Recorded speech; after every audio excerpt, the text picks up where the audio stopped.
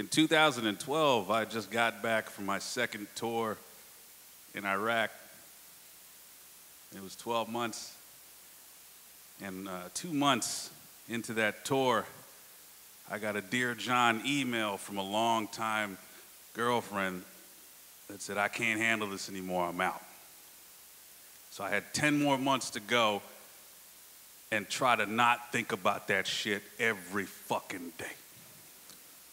Spoiler alert, I thought about that shit every fucking day.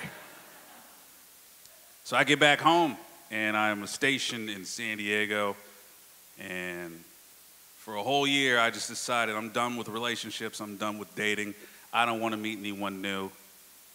Fuck women, fuck men, fuck whoever, but not fucking anyone.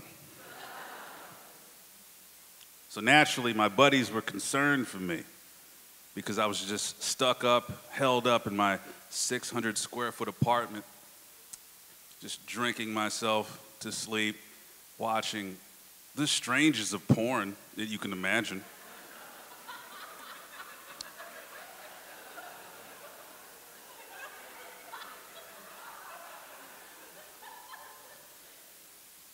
Cue January 24th of that year, which happened to be my birthday. Some good buddies of mine that I went to college with, shout out to January 24th, some good buddies of mine that I went to college with, and some of my military buddies that were like, we've had enough of this stuff, we're not gonna let you just crumble away in your apartment, being alone, using your tears as lube for masturbation. We're done with that. We're done with that, Shain. We love you, we care about you. So we're gonna take you out. And in San Diego, the streets are just riddled with bars as far as the eye can see. But no, they wanted to go all the way out to Newport Beach, Orange County, which is 2 hours away from San Diego. So they all drove down. They spent the night at my place. And the next afternoon, we all drove up to what Newport Beach would consider a dive bar, which anywhere else in the country is just a regular nice bar. And I was already pissed. I didn't want to be out. I felt like they were forcing a connection on me. They wanted me to just have a random hookup or something like that. And I was still too raw. I didn't want any of that.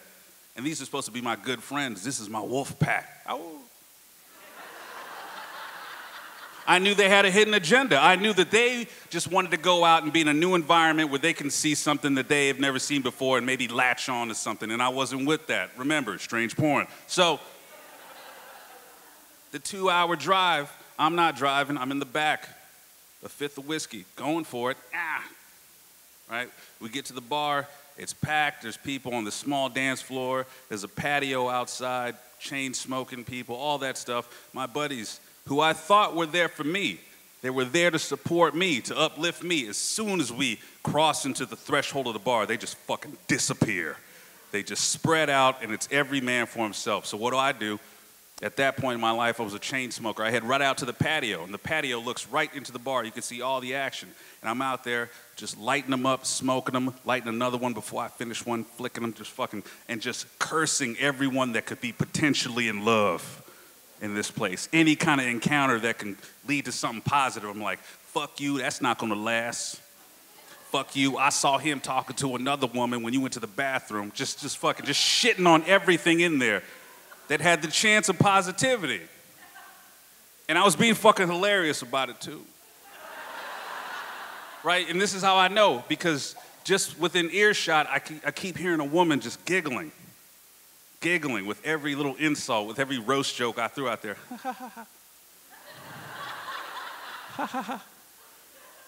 I know that's right. I just kept hearing all that, right? And I look over, and she's just glowing. This is just the most beautiful woman I've ever seen in my life, right? I look over at her, she's slapping her knee because I'm fucking funny. But then our eyes connect. And she did that thing like most of us do when we're just kind of just blankly staring off into the distance, and then some random stranger locks eyes with you. You're just like, oh no, I'm not looking at you. She looked away from me, and I thought, well, it is what it is. I don't deserve good things. That's for someone else. Cut two, I'm in the bar. I'm leaning up against the bar. One of my buddies is standing in front of me. He's a short Nigerian man. His name is Frank. Unfortunately, he's a cop in San Francisco now. Not for him, but unfortunate for the people of San Francisco, because he's a terrible fucking dude. He really is. We used to do lines of coke on urinals back in the day. But here's the thing. Frank is standing right in front of me, and he's about this tall. And that woman that I spoke of earlier goes walking past the bar, and I'm not paying attention, but he reaches up and grabs my chin and directs it towards her. And he's like, dibs. Dibs on her. I was like, Frank, you're a terrible person, so I just moved him out the way. So I see him go up to her, and he tries to like offer her a beer. He's all jovial, and the look on her face is just like, mm-mm. And he comes back with his hat in his hand, very distraught. I loved it. I loved it, right? Cut to an hour later, I'm back on the patio, chain smoking, like I do, in my element. And at this point in time, I'm getting everybody going, baby. I'm making the whole fucking patio laugh, man. I'm killing that shit. And there was one woman in the group of people I was talking to that was like, hold that thought. I got a friend that needs to fucking hear this shit. She leaves, she comes back. It's the same girl.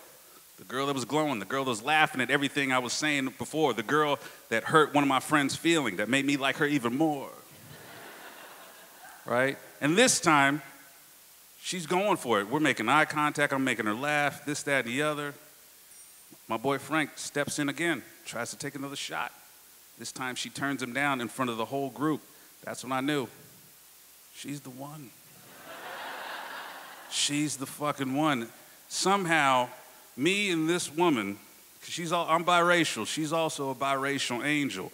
We're both standing there in this loud bar, people yelling, fighting, possibly fucking all that shit. All this commotion is going on, and me and this woman are standing there having a very serious and in-depth talk about the plight of biracial children in America.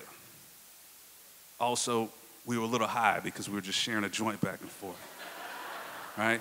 Time's going by, right? Time's going by. All of a sudden, everybody knows this. You're in the bar, the lights come on, boom. What's that mean? Last call. Shout out to my alcoholics. Last call, right? Last call.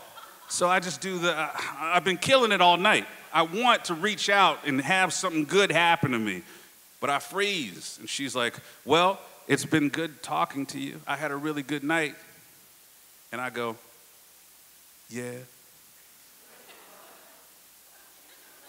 That's it. So she goes, I guess I'll see you around. And I go, you right? And she takes a couple steps away. You weren't gonna ask for my number, were you? That's what she says to me. And I'm just like, nah, I was just gonna follow you to your car in the parking lot first. And she's like, what? I was like, no, I mean, it's not like that. I mean, I was gonna follow you to your car, but you were gonna be aware of it, whatever. I just handed her my phone. I was like, please, I held my phone out. Please, please. And she takes my phone, puts her number in, and she gives it back to me. But before I put it in my pocket, she snatches it back from me, and she takes a selfie of her face, and then she gives it to me. And she's like, you better fucking call me. It took me 2 weeks to fucking call her back.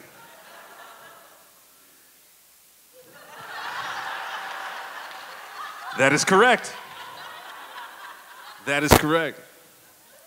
But I went home that night, and by home I mean my buddy Frank, the short Nigerian San Francisco cop now, and it's me and 5 of my best friends. We're all laying up in his room, and I was sleeping on his Bowflex bench, right? That was just a coat rack at this point. And everybody's passing out. All the dudes we're talking shit about, we got this number, that number, this number. And I was just silent the whole time. All my friends were just talking up about how they were gonna close the deal with all these women. I was just quiet because I was in my head. I couldn't stop thinking about that girl. I kept looking at the picture on my phone thinking like, I'm gonna call you, I'm gonna call you, I'm gonna call you. 2 weeks later, I finally called her up. And we celebrated our 7-year wedding anniversary like a couple months ago.